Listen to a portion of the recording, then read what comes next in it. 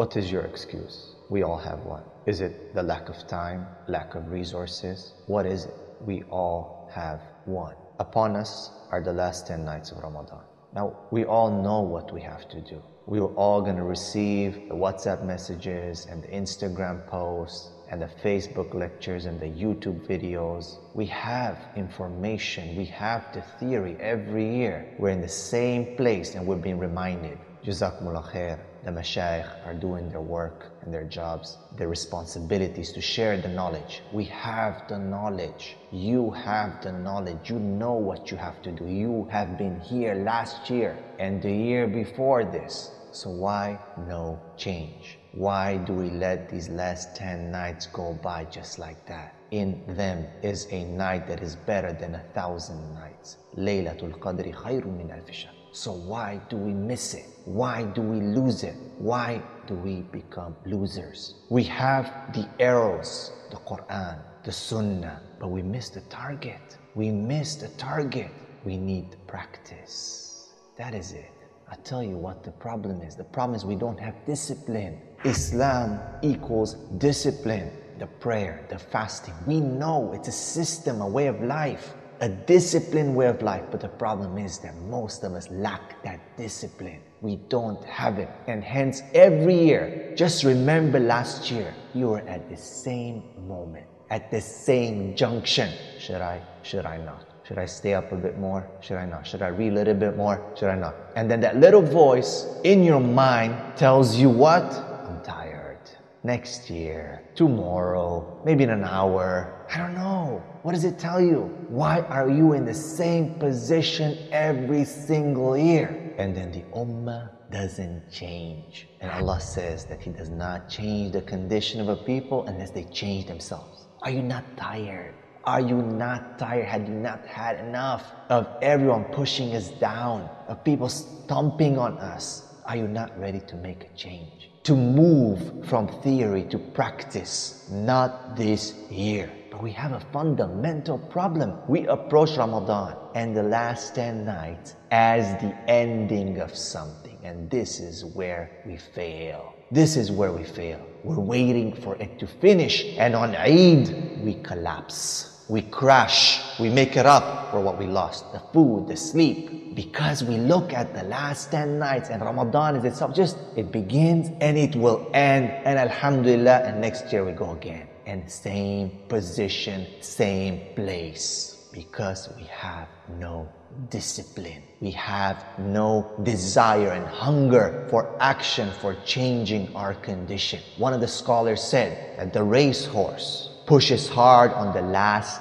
100 meters. But you see, guys, the racehorse doesn't collapse once it crosses the finish line. It takes its victory lap. And it's ready for more races. We collapse. We collapse. So I ask you again, what is your excuse? Are you not tired? This ummah needs you. It needs a new you. Make this Ramadan, these last 10 nights, as the beginning for next year. It's the beginning. This Ramadan was a training camp for you. So you can work for the next year to bring benefit to this ummah, to change the condition of the Muslims. You have it in you. You have something. You have greatness in you. Remember, Allah has destined you to be His representative on this earth. Means He's destined you for greatness. Are you going to take it? Are you going to man up? Are you going to woman up to this? To your promise, the amana that you have taken upon yourself. Islam is not just about praying and fasting. It's not just about you. It is about